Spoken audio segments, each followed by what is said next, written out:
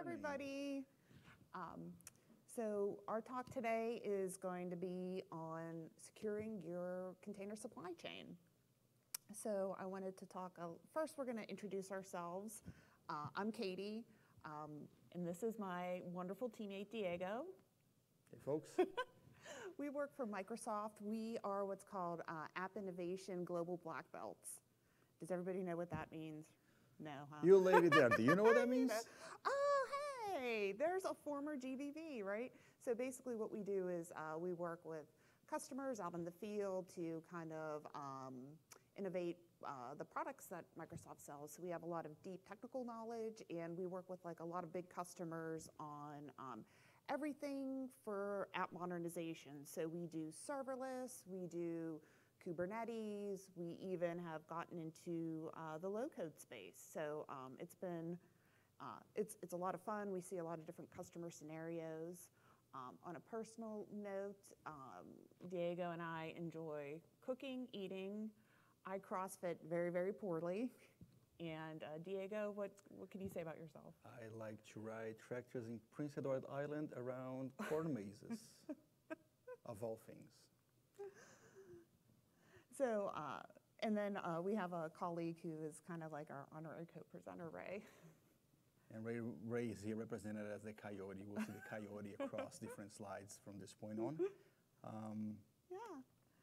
So, so one of the things that we see in Kubernetes, right, this is like a really advanced path that kind of we don't see a lot. A lot of times we just see the dev build and push their image right to Kubernetes, right? And everything always works like so well, and everything is perfect and very easy.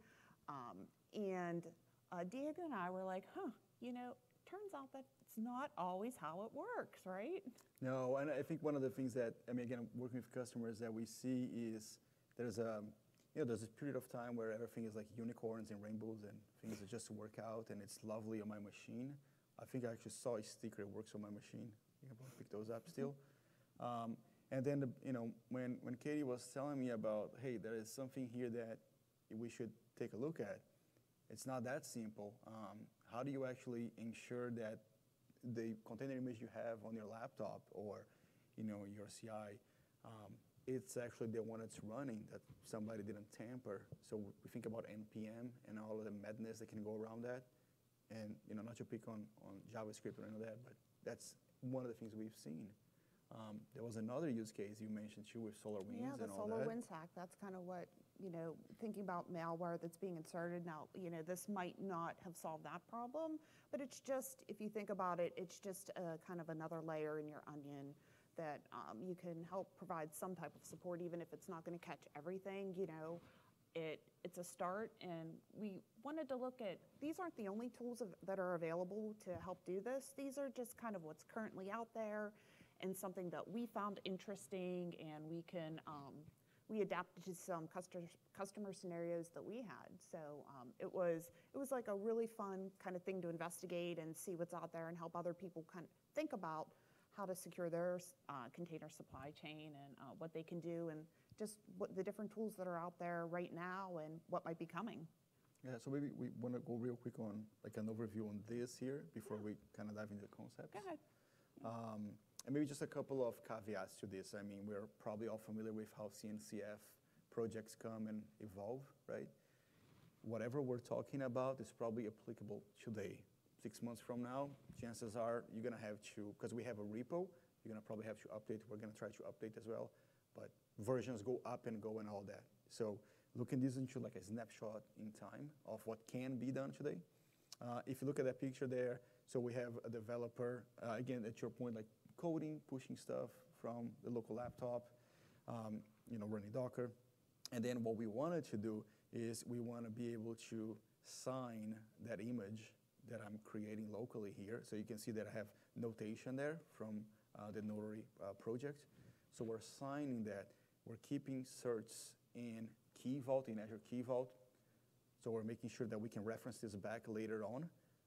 And then you can see that we have a signature. That signature gets pushed from our laptop into a secure location. The moment we have Azure Container Registry running for us, we can now verify in two ways. from a developer perspective, we're going to show you, and Katie will go through all of the concepts about, hey, is that actually valid in there? If I actually manually want to run a command and say that's actually valid, we can do that. It's going to be in ACR. And then later on, we have components in Kubernetes. So we're looking at Gatekeeper and Ratify at the bottom there, if you keep going down, that will also check. What are we checking for? We're checking for pods. Pods that we're running based on images. These images will have a SHA-256 signature attached to them. So if that is a mismatch, we just don't want it to run. We're going to intercept that call. We're not going to allow it to run. So 2 ways here. If it's signed, approved, you can run. If it's not signed, you just deny at that level. Mm-hmm. Yeah, and this has kind of made the magic is like the admission controllers are really what's, allowing this to happen. So we're going to take you through some concepts. Here's our, coyotes. You can enjoy this for a moment while you think about what concepts we're going to go through. So the first one is OCI and ORIS artifacts. Just like if you're not, I'm assuming everybody's like kind of familiar with it, but we just wanted to throw it out there. It's just an open container initiative, just sets standards for container images. And one of the big things it looks at for in this is the config.media type. And then everything has to be dependent on like an OCI compliant container registry. So everything that runs through that has to be compliant. And you have then the second part of this is you have ORIS, which is just like your registry, which kind of just extends what kind of artifacts can be saved that kind of relate to your container. It's not just like a container image. It's like non-container artifacts also can be stored in ORIS, and you kind of use it to discover artifacts, use the OCI registry as storage, and that's basically, I just wanted to bring up those concepts in case you're not familiar with them, just to see what's going on. So one of the big things that the signing that we do is we use something that's called Notary. It kind of solves the problem of trusting content within and like across all the different registries. So it just makes sure that whatever we put in the registry is what we expect and nobody has tampered with it. It keeps a record of all the changes that happen inside the containers so that we know if something has happened to it. So it's kind of like a super detective that sniffs out if anything happens. So this is just kind of these are just like the high level concepts of what it does, right? So the artifacts are signed with private keys, but then they're validated with public keys. And a little bit more about it, like why, what else does it do? So you have to, you're thinking about concepts like content trust, ensures integrity and provenance of your container images. And it does that, because they sign them with keys. You have transparency. It maintains that log, so it's easier to track, what changes have happened. Scalability, one thing that's nice about this, it's set up to handle large scale. Yeah, I mean, the only thing that I want to mention specifically on Notary here, the moment we have these components running in the cluster there, it's kind of like a fire and forget situation. If you don't have this, you would sign in one time, and then the next time, let's suppose we're deploying Nginx here, but somebody tampered with that installation or something got wrong, throughout the CI/CD pipeline. Notary would actually deny, even though you might have gates throughout the pipeline that needs to be approved and everything is okay, everything looks okay from an EMO perspective, Notary could stop that. So it is transparent on that respect because you do have the cryptographic key. It will say, hey, there's something here that doesn't match, and it will alert the user like, I'm not gonna run this for you, right? And this is kind of, as it stands today, there is a lot of small components that if they're not all lined up together, this won't work. So the difficulty here is that.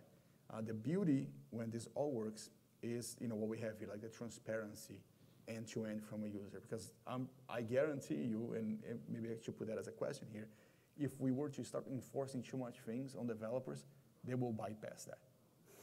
They're like, I'm just not doing this. So I think that's the beauty of having something like Notary as part of the solution. Yeah. So yeah, it manages, your offline operations. It allows, so it uses, you can sign it without necessarily relying on an external service. And has flexibility. It supports like a variety of different container registry types. Okay, the next piece of this is OPA, Open Policy Agent Gatekeeper. So this has two big components to it. One are the constraints, and that's just kind of your representation of your security policy and the constraint templates. And those are statements that kind of, that's just like the declarative form, kind of like, a YAML file saying, what is your security policy. So you might have like a constraint that declares allowable seccomp profiles to be deployed to like a specific namespace. But then, so that's your constraint, but then your constraint template is what allows you to go and extract those values and apply logic to that and see like, hey, can this really go to this namespace or not? So, is anyone actually using Gatekeeper? Are you using prod or development? Both? So you would see, like, if you're already doing that, you already know how to do Rego at that point. You already have, so statements like, maybe I'm trying to block, I don't know, PID to run a remote OpenSSH server, or you name it, right? So that component sits in here to ensure that policies are applied. So you kind of need all of these side by side for this thing to work. And we'll demonstrate that. We have a little demo. We can also show kind of the repo there. But then what we have is, Gatekeeper with some pre-canned policies. So we didn't create anything new. We're relying on what all of the other components, when they come and they spin up, they already have some things in place. So at this point, we're not really writing any Rego statements. You could, but we're kind of taking the vanilla approach of whatever it's outside of the box, we're going to go with that. And at that point, it's pretty secure. It's actually locked down in many ways. And it's really nice too, because obviously it's customizable to whatever security or whatever policies your organization feels are important, and that I know there are all these like regulations out there now and all the different industry specific solutions. So like, how do you this would be a great way to, well, this would be one way to think about applying those policies and kind of have them centralized, have reusable code snippets, instead of like maybe having logic all over the place that does it. Let me go to the next slide. And this is just some more like, hey, what else can Gatekeeper do? Like, what else are people using it for? So like auditing. So it will periodically like investigate your environment against and all the resources invalidated against the constraints that you have declared, to make sure that nothing has changes, drift, as I said at that point. Yeah, config drift. Yeah. Like dry runs. You have like so you can test canary releases in a cluster, namespace exclusion, narrow the scope of the resources that a policy can be applied to. So all that kind of thing. There is another component here, so we kind of touched on two of them. There's a third component, which we're going to go next, called Ratify. So Ratify is the workflow engine. Yeah, it's an actual workflow engine. I think, speak for both of us, we spend more of our time, deploying Gatekeeper, to be honest, is almost a no-brainer. It's a Helm chart. You fire and forget. There's a little bit of configuration, not many. Notary and notation. So on the client side, there is some configuration there. They got to be a little careful. But Ratify is where I spend a lot of my time trying to understand what was going on, especially. So if you do, and I suppose that we're going to try to do some of this, if you do deploy this and you say, oh, I got that wrong, whatever it is, the moment you remove that Helm chart, it will leave behind like a handful of CRDs, just FYI. If you don't remove those, you're not going to be able to just install with a different configuration, because those CRDs point to some secrets, some config maps in different namespaces. So you would yank the whole Helm chart, and you also probably write some xargs to remove all of the, it's like, it's all the bash glue that we have to write. Yeah. to remove all of the rest of the stuff that are in there, just so you know. So in case you're testing, getting frustrated, that's probably why. So if you have to do like, I gotta change this one little parameter, remove everything, put everything back. Yeah. And so those were kind of the big pieces that we worked with to get this working. So I guess our next, we're gonna have, show me the money, right? Let's go and show a little bit of the demo there. Yeah, so let me go here. Oh, I hate not having a mouse. There you go. There you go. And maybe you just want to do a full scale. Do it. Yeah. Okay, I'm going to hit play. Yeah. Can you see? You want to move? So a couple of things in here. I mean, this is just a schema for now. This is coming from TTY rec for some of us old FreeBSD users. That's where it's coming from. So what am I doing here? A couple of things. So this is in the local laptop as from the developer perspective. So Katie is developing this. We're logging into a container registry through notation. So think about the stuff you would do with Docker, the local binary on your laptop. We're now using notation for that. That's our binary. Mm-hmm. So we're logging in, getting those credentials. And at this point now, you're going to see that, let's see if I can, I don't know why I have this box in there, but hopefully we'll get away. I couldn't get rid of it. But anyway, what do we have now? Now I'm going to build an image. So I've logged in. So this is a caveat here. If you're familiar with AZ CLI in Azure, we're not going to be doing a login back to ACR through AZ CLI or through Docker. You need to do this through notation, otherwise this won't work. And that's a little bit of the caveat there. But the moment you're logged in, you can now build that image. And that command right there, we're building directly against the container registry. I don't have that on my machine. It's pulling the source code from somewhere, and then the Docker file is also there, and it's building everything at that point in time in Azure directly, so not on my laptop. And you can see it's a regular Docker build at this point, so it should look familiar. Now, the second thing that's happening after that is that we are going to sign that. So remember, we built this image. So think about your Nginx or whatever we're building here. Now we need to get that because we built this. So think about automating this through a CI/CD pipeline. You have that built, and you're now pointing that SHA-256 signature back there. So it's actually going to be attached. So this is where when Katie was talking about auras, so we're not just putting an image per se of a container, we're now storing all other artifacts, and that's one of them. We need that for later on. So for now, we build something, we logged in, we put a signature up there. From this point here, there are a few directions we can do. What I'm showing you is just, can I verify the images I have? So you're going to see I'm typing notation ls, and then I'm pointing this again to ACR. So the tool is local, kind of like Docker, but I'm pointing this there. The more you do this, the more that tree will grow now with different signatures. You can also remove and you can prune and clean those, right? So the importance here is that it is there. I can see it as a user. Now, let's suppose a different user comes in. Can that person verify that? You can, as long as you have access to the actual keys that were used here. Remember, this is we're using certificates for this that are stored in Key Vault.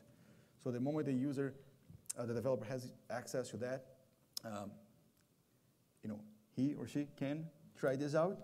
And this is what we're showing at this point. We're verifying whether or not that was signed. So the command is notation verify. You point this back up, and you can see it says successfully verified. If you try this with an image that was tampered, it will just say, no, I cannot verify that. That's one scenario. Scenario two, which is you should also be aware, which is the caveat right now, is that if you keep rebuilding this, again, as you're like tinkering and you're trying different things, it will fail because it takes 24 hours for this to be refreshed in the cluster. Now, there are ways to get around this, but by default, that's kind of what it is. So just be aware. I mean, I have some notes in our repo about all of the little things that we were bumping against, and that's one of them, unfortunately, at this point in time. So right now, Everything is looking good at that perspective.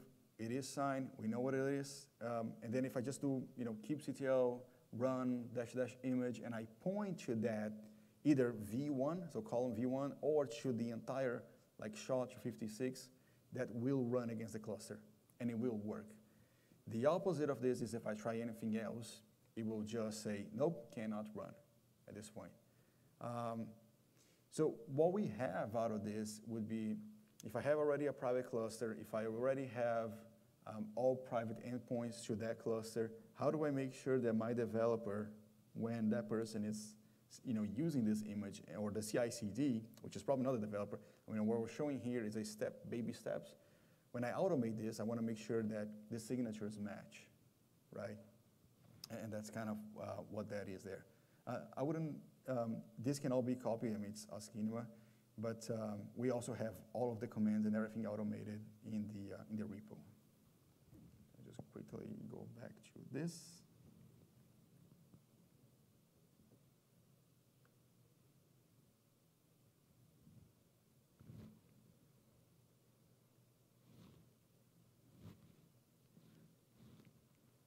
Okay, so if you want to see the resources that are associated with this, we have our own GitHub repo.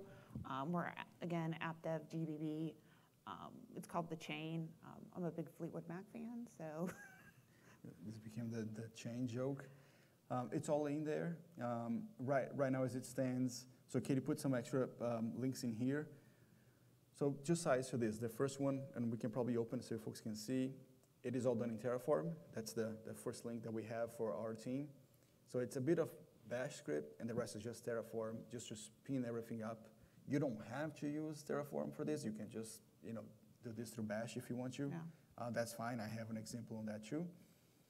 From a learning perspective, because what we have there is mostly, I just want to kick the tires and see how this actually works.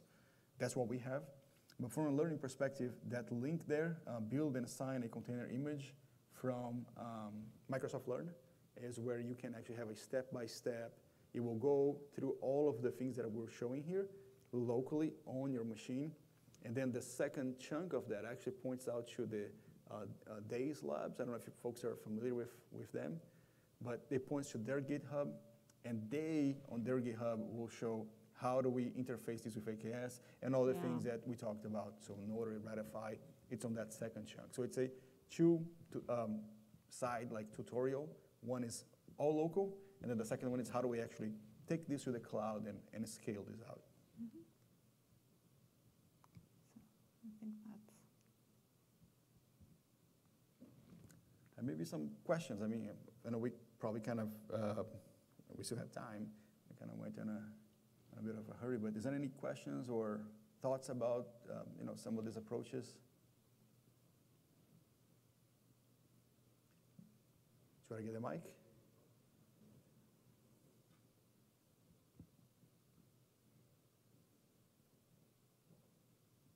And I'm going to leave this, we're doing the questions. We're going to leave this as a little bit of this wouldn't be a Kubernetes talk if there was no memes. So hopefully that's not you by the end of your experimentation with this. Question about the signing phase. With what identity do you use to sign, and where do you keep the private key? Okay, that's a good question. There are a few examples in the actual repo. We are using workload ID for this. So the moment I create the AKS cluster, and maybe I will go back here and open up the Terraform for us. So it's using workload ID. It's in the diagram too that we have. But if you were to go back and look at the docs, they have a service principal being used. So when we decided to actually have our own repo, and it's not showing there. Maybe we can put it in there. Yeah. So we've decided that workload ID is where we want to go, right? So as the cluster gets bootstrapped, we also have a user manage, and then we use workload ID with that. So I extract that object ID and client ID, and that's what I use. Now, in terms of the certs themselves, right now they're self-certs. So we're generating through Terraform. You can generate this just through a JSON file and point this to Azure Key Vault, and Key Vault will get that for you. So you have the CRT and the PEM, you can download those. And this is what I'm doing at this point. And you know, we use Azure just because we're Microsoft, but this is really a, you know, a cloud agnostic solution. Yeah, so if you were to, again, we'll share all that in here with the talk and everything, but it's all, you know, a chunk of this here. We also have a jump box, so in case you don't want to install any of these on your machine, I provide a jump box. You can SSH, it will firewall to your public IP, so just you're aware, like it will create a firewall rule and you can access that. And I have kubectl, Helm, notation, all of that pre-installed as an image in there. In case folks want to go that route. If you just want to check it out and kind of not. Yeah, but that's a good question though. So again, two paths. The one that you will see out of the days documentation is using Service Principal initially. And then they have a second set where they mention a workload ID. So this is what we have automated. It's all using workload ID. Because I think that's more realistic for anybody who runs it in production versus dealing or babysitting Service Principal. I don't think anybody wants that. But thank you for the question, yeah. Any other questions?